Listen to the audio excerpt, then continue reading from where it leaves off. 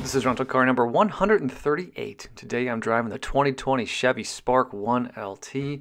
So I got this one for 850 enterprise points and a total of $2.49. And believe me, it was worth every single penny. Before we get started, I just want to say this is right in my wheelhouse. I love small, fuel-efficient, practical budget cars like this. So I was pretty excited to take this one for a spin. I think it's worth noting that this car has been made since 1998, which I found pretty shocking. It was debuted in South Korea by Daewoo Motors. Daewoo was eventually absorbed by GM, but throughout all the corporate mergers and name changes, they kept making this vehicle. And it's gaining quite a bit of popularity now in the States, and I think I get it because it's pretty affordable. The base model of the Spark starts at about $13,000, and this one you see in front of you is $14,595, which that's not a whole lot of money for the amount of car you get with this thing. All right, let's talk specs for a second. Under the hood, you have a 1.4-liter inline four-cylinder engine. This has a 2-speed continuously variable transmission with overdrive. That's a CVT. Not a whole lot of horsepower, only 98, but it's at 6,200 RPMs. Because you get a lack of power, you get some pretty good gas mileage. 30 miles per gallon in the city, 38 on the highway with a 33 combined rating. And those are from the EPA, if you're curious. And only a 9-gallon fuel tank, which I found kind of surprising. But it's a good thing, because gas by me right now in January of 2020 is about $2.89 a gallon. So if you fill this thing up, you're only going to spend about 26 bucks, which ain't too bad. Here's the key. It's got Chevy's logo on the back. Ooh, a couple of buttons on the front. Unlock, lock, and a panic button. Let's try the panic button so we can hear what the horn sounds like. There we go. And then there's a small button right here to flip out the key. Let's start her up.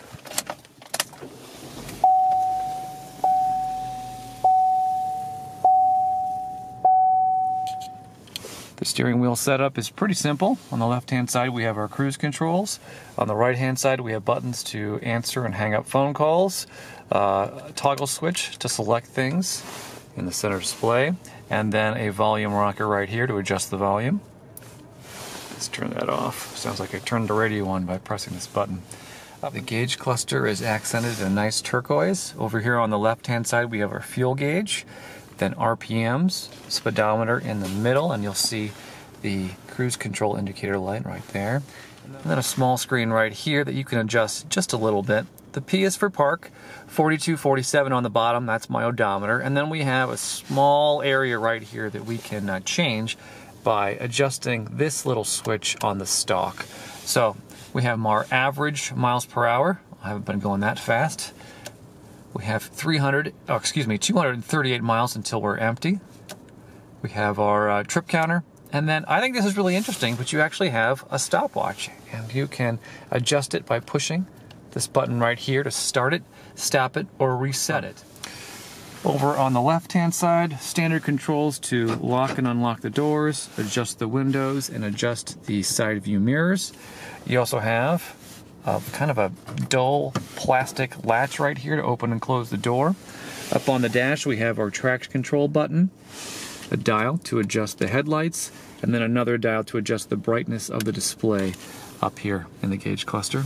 Side view mirrors, pretty small, but you know, this is a tiny car, so you don't really need a big size mirror, and you get the same mirror also on the passenger side. Up top, a small control panel area with just one switch to adjust whether the lights are going to turn on, off, or if they're going to turn on and off as you open and close the door. You have OnStar buttons and a panic button right here. Rear view mirror, pretty simple. Nothing except the toggle switch on the back. Down below there we have our touch screen. Pretty nice considering the how expensive this car is, and you do get Apple CarPlay and Android Auto automatically loaded onto the vehicle. You know, with these vehicles, the only thing I do is connect my phone via Bluetooth, and that was pretty simple.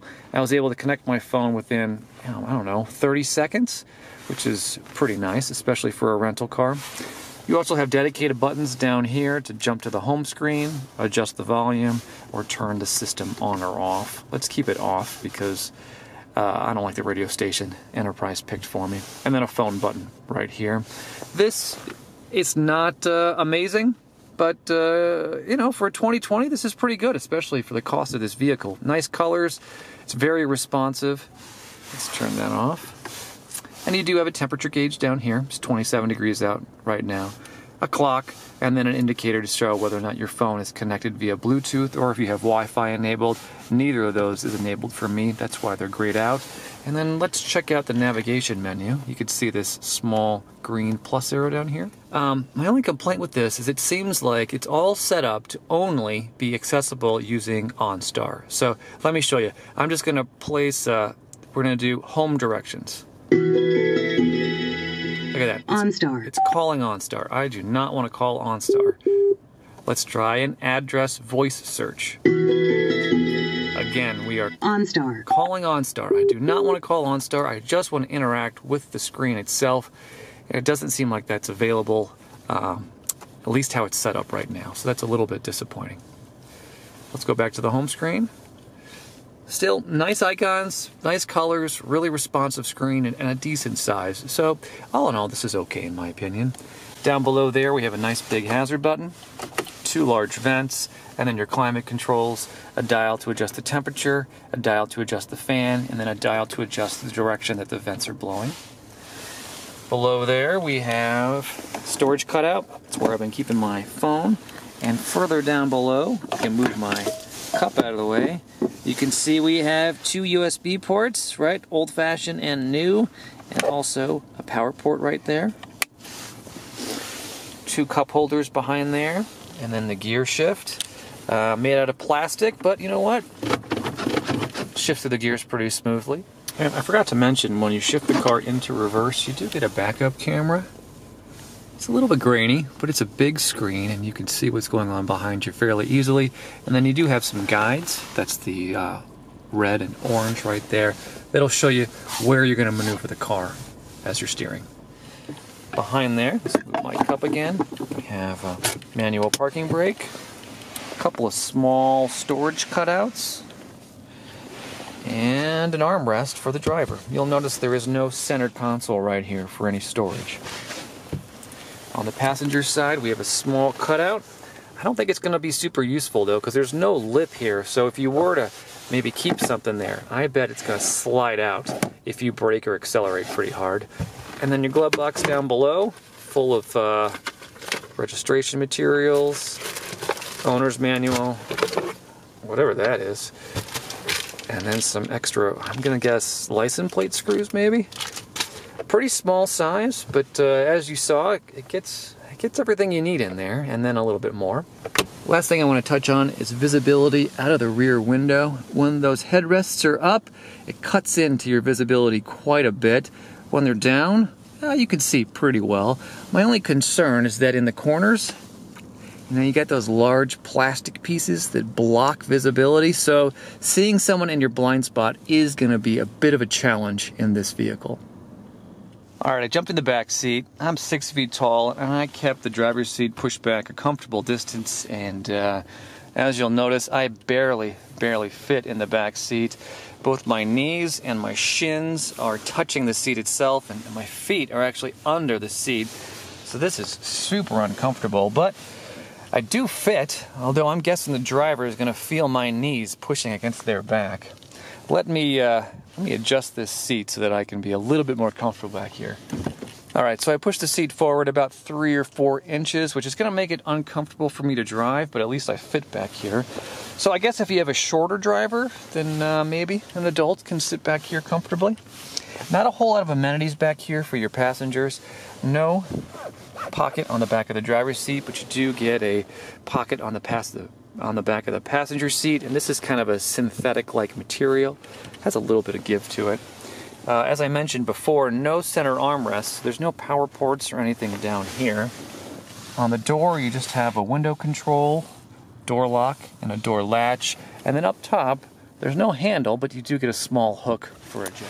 There's no center armrest, but you do get a small cutout down here, place to store maybe a cell phone, and then a single drink holder. And then car seat anchors. they're pretty shallow. I don't know if you can tell, but you can already see it right here. And that's a good sign, because that means it's that much easier to connect a car seat back here, which is a big plus in my book. When these anchors are buried deep, it just makes installing car seats really difficult, and there's no reason for that. So thankfully the Spark has done a nice job with the car seat anchors. Alright, so let's open up the hatch and take a look at the storage space on the Spark. This is with those rear seats folded up, and you still get enough room for maybe a suitcase or two or your groceries. It's pretty good. Underneath the floor of this area there is a spare tire, and it's actually pretty easy to get access to, which I was impressed with. And these rear seats do fold down if you need some more room, but they're not exactly easy to manipulate. So it actually took me a little bit of time to figure out how to do this. It goes in 3 stages. The first thing you have to do is pull the seat cushion forward with a pretty good amount of force, and it pops open and folds forward. Then you can fold the rear seats down, but before you actually put them all the way down, you have to remove the headrests. And you have to remove the headrests when the rear seats are folded about halfway, because otherwise you won't have enough clearance room from the ceiling to actually remove the headrests. So once you remove the headrests, then you can fold those rear seats down all the way if you have pushed the front seats forward a good 6 inches from where you probably will keep them. I'm kind of complaining right now because it was kind of a pain in the butt, but honestly, once you do it once or twice, it's really not that bad. My first attempt probably took me 5-10 minutes, but after I practiced once or twice, you could probably do it in about 30 seconds, which isn't too bad. But, you know, once you get it all set up, you do actually have a decent amount of storage room back here to haul around some larger items, and that's why I love hatchbacks so much, because they are pretty versatile and practical. Alright, but enough with the hatch. Let's talk about what it's actually like to drive this vehicle, and I want to start with acceleration. Now, remember, you only have 98 horsepower, so don't expect this thing to be the fastest car on the road, but it does have a little bit of pickup. I mean, enough to make it, you know, kind of a fun car to drive. I would recommend, though, if you are going from something fast and powerful to the Spark, to give yourself some time to get used to it, because it is not a quick vehicle. But where it does shine is handling. You have really small tires, only 15-inch wheels, and you have a small car in general, so cornering is just amazing. At slower speeds, you really do feel like you're driving in a go-kart, and parking it is just fantastic because it's so easy to maneuver. At higher speeds, I felt comfortable, but not so much that I felt like I could push it around a long corner. I was just a little worried that the back end was going to slip out on me. And that was just a general feeling. Nothing actually happened, but that's just the vibe I got from driving this car. So handling is fantastic at lower speeds. At higher speeds it works, but you know, it's not a sports car, so don't expect to be able to do some really, really speedy corners. Cabin noise it's okay. You know, even at lower speeds, you really do hear the wind rustling through the cabin, and I did notice I had to bump up the volume a little bit on what I was listening to so that I could make out the words in my audiobook, but it wasn't horrible. And honestly, pretty good overall considering the price point of this vehicle. Alright, so that's pretty much everything end-to-end on the 2020 Chevy Spark 1LT. You got to keep in mind what this vehicle is, and I'm saying this before I get to my rating, right? It is a small, low-cost, fuel-efficient vehicle, not a performance sports car. So, with that being said, I'm going to give this one 4 stars. Look, there is a lot to love about the Chevy Spark. My only criticism, and it's a minor one, is that 38 miles per hour on the highway with something this small really isn't that good. I wish it would be more like in the 40s, but that's just me, and I really do value fuel economy, so that's why I'm giving it 4 stars. But anyway, if you disagree, I would love to hear from you. Please leave me a comment below and we can chat about the Spark. Otherwise, thank you so much for watching, and I hope you join me next time when I rent and review my 139th rental car. I'll see you then.